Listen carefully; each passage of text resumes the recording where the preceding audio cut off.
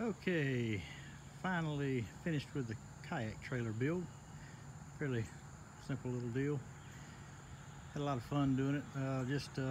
All I did really is took a existing boat trailer, like a smaller boat, John boat style, not much bigger, and just added some uprights and a few little things to hold it. Basically, that's just square tubing that I had laying around. I run out of the square tubing, then went to Tractor Supply and bought the channel run stuff. It's all galvanized. Welded it all on. Took me some pipe insulation. Built me some little bunks to hold the kayak and keep it from folding under. You know, they'll bend if you're not careful.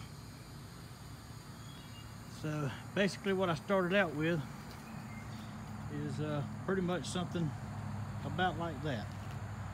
It's a small trailer, nothing, no big deal. Added some uprights here and there. This is the channel stuff here. Just took and welded them on for my uprights. Didn't really worry about what type of angle or degree. I just put enough of an angle on there to, you know, keep it kind of falling inward some, so that it, you know, just won't slide off. But that's it. If you have any questions, comment below. Have a good day.